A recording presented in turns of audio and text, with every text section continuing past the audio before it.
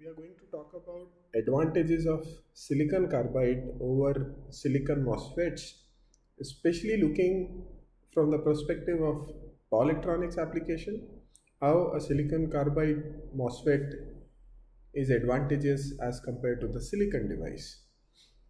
You may have heard that there are silicon carbide MOSFETs which are now coming of the ratings of, let's say, 1.2 kV blocking, even 1.7 kV blocking. Even in some companies are commercially selling modules of 3.3 kV blocking, right? So these are all now commercially available, so we can buy it, we can use it and develop a power electronic circuits. One of the major application for these devices have been electric vehicles.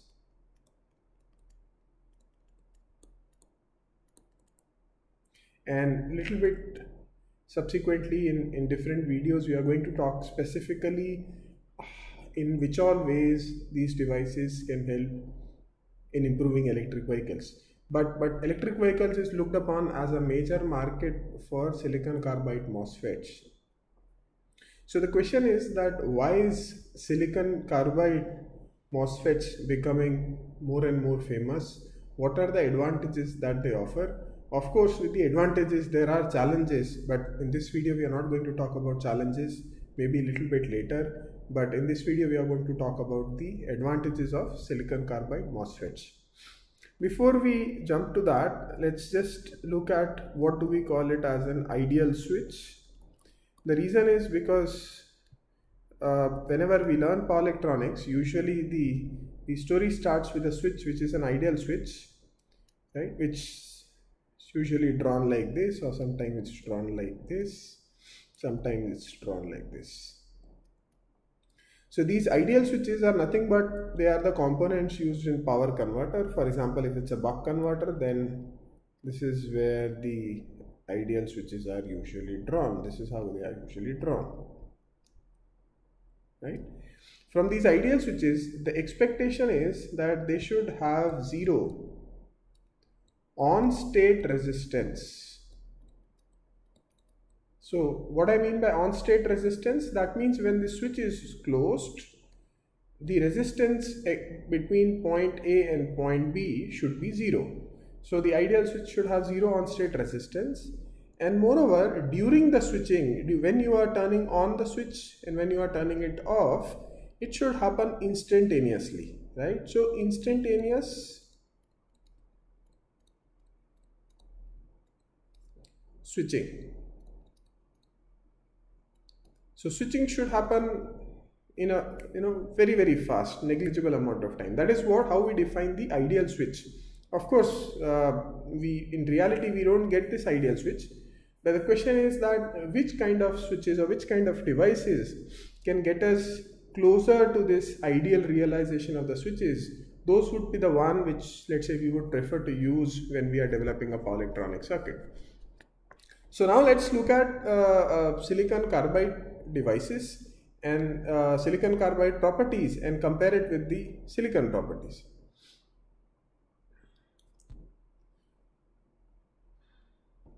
So if you see, this chart shows you about 5 properties, right? We will not look at all of them in this video. We will focus on few of them.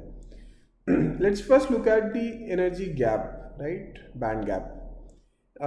Here we are showing silicon carbide as well as gallium nitride, which is another type of wide band gap device. But we are probably not going to talk about gallium nitride in this video. So let's only focus on the green and the pink graph. Of course, as the name suggests, these are wide band gap devices.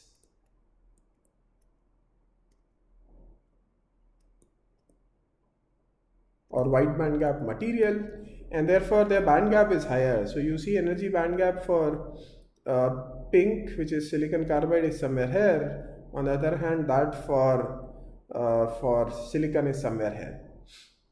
How does it help? Why does it help? So a higher band gap allows for higher breakdown field, right? So again, you see the comparison, silicon carbide breakdown field is somewhere close to 2, On the other hand, for silicon, it's much lower. A higher breakdown field essentially implies that for a given unit of material, if you apply a certain voltage, you want to block a certain voltage V, instead of requiring a large length, you can work with much smaller length and it would still be able to block a voltage V. Right? So let's say this is the length which you need for silicon versus this is the length you need for silicon carbide. So the material that you want to use to block a large voltage suddenly becomes lesser, and that helps in reducing the on resistance, right? Because now electrons, this is in off state, but when you put this device is on state and electrons are going to travel in this path, then in case of silicon carbide they have to travel a much shorter path and therefore much smaller on resistance. So these are the two things which actually allows you to build devices with lower on resistance, which was one of the property that we are looking into. Moving on, the other aspect, the other important thing on this graph is the thermal conductivity. Right? Now, how does the thermal conductivity help? If you see a typical device would be mounted on a heat sink, right? Let's say this is the heat sink and this is the device, and within that device there may be few layers of different material, insulation and so on, and then there is the chip which sits here, right? Now if this chip would obviously be dissipating power, because there are going to be switching loss, there are going to be conduction loss, and the power that it is dissipating, that heat loss is going to flow in this direction. Now as it flows in this direction, the voltage, the flow of the heat loss increases the temperature in the chip. Let's call it Tj. So the Tj increases as more and more heat flows, right? If you have better thermal conductivity of the chip, it helps in a way that it reduces Tj for the same amount of heat flow, right? For the same amount of heat flow, now because you have better conductivity, your Tj will reduce. This can also be looked, so in a way, for the same ambient temperature, right, you can now afford to have more losses, or you can reduce the size of the heat sink, for example, because already your chip conductivity is very good, right? So you can afford to have little bit poor conductivity on the heat sink size. So you can use a smaller heat sink, a lesser number of fins. So improvement in thermal conductivity can help you make overall system, power electronic converter, much smaller. So that is the advantage. So the thermal conductivity helps in reducing cooling requirements, let's say, if you put it broadly.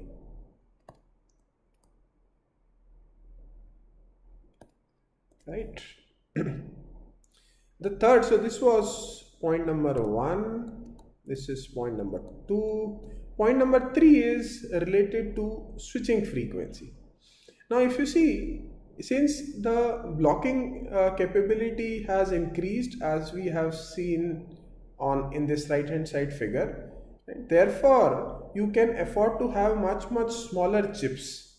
If you have smaller chips, then something called as parasitic capacitances, which exist between the gate to source, gate to drain, as well as source to drain, right? These are the parasitic capacitances. You can say gate, this is a MOSFET, gate, source, drain, capacitance between gate and drain, capacitance between gate and source, capacitance between drain and source. Now these parasitic capacitances usually become smaller in the wide band gap or silicon carbide devices. One of the reason is because the chips are now much smaller, and therefore the cross section areas are also less, and that helps in reducing. These capacitance play a major role in the switching speed.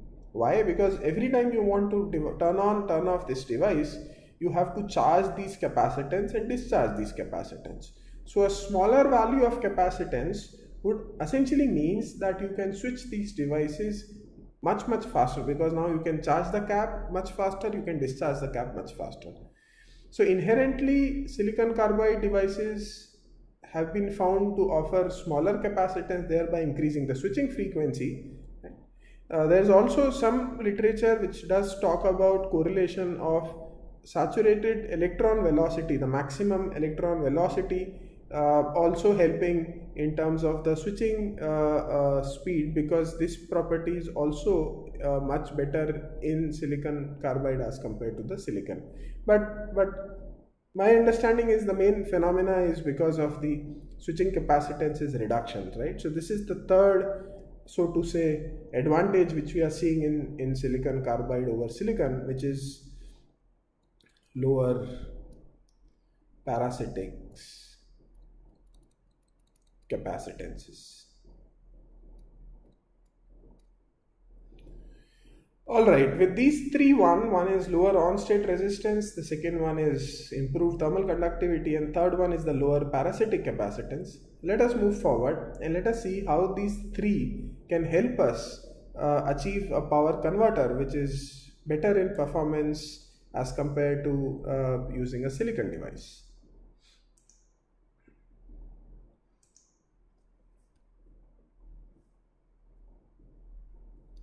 Here I have tried to correlate the basic material property of silicon carbide along with its effect, and then finally what is the benefit in power electronics applications. So higher breakdown field, right? A higher breakdown field is there in silicon carbide, which leads to, of course, which leads to higher endurance to radiation, right? Because of higher band gap. So therefore, again, silicon carbide is looked upon as a suitable solution if we talk about applications which are extraterrestrial. Anyways, so but this is not usually what really helps us in consumer applications or electric vehicles, to be more precise. So let us look at other things. So higher breakdown voltage, higher breakdown field, right? Higher breakdown field lead us to thinner or smaller devices. This we have seen. This leads to smaller channel length or smaller length, and thereby reducing the RDS on of the device. This leads to smaller length of the device, which reduces the conduction losses, right? As the conduction loss reduces, the converter efficiency increases. As the losses reduces, further you can also reduce the size of the heat sink, right? Because now your heat flow is less, right? So to maintain the same TJ, since heat flow has reduced, you can reduce the size of the heat sink or size of the cooling requirement.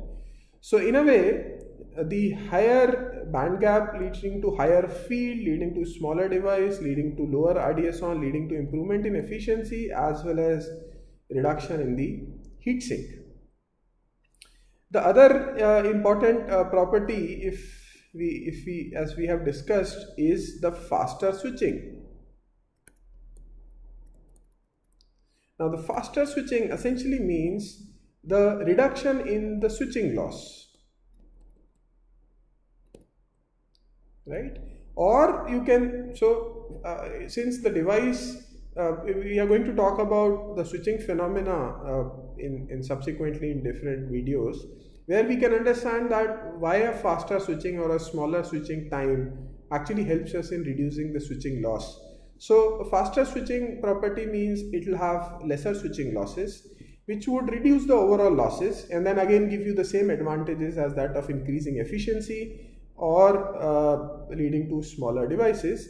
But at the same time, a faster switching frequency would lead to reduction in the size of magnetics and capacitors and inductors, right? Why is that happening? Because most of the power electronics application, we use this kind of a filtering arrangement to filter out some of the switching frequencies, right? And on the right side, we don't want this high frequency content. So if we can switch much faster, instead of this waveform, our waveform would be, very faster switch, then essentially this low pass filter cutoff frequency can be changed, and you can now live with much smaller values of LNC, right? So increase in switching frequency helps in reducing the size of LNC components. The third was higher thermal conductivity, right? But this was the third main property when we talked about Ball electronics applications. This again helps us reduce the heat sink requirement. This is something which we have already seen a few minutes before. So overall, there are, for a Ball electronics application, there are three main advantages. One is smaller conduction loss, right? Point number one. The second one is better thermal conductivity, right? And the third one is lower parasitic capacitance or faster switching frequency. These are the three properties of silicon carbide. Combined gives us a better switch as compared to silicon MOSFET. Now, there are certainly these advantages, but nothing comes for free. So there are quite a few challenges associated with these devices as well. And those challenges we will talk about in subsequent lectures.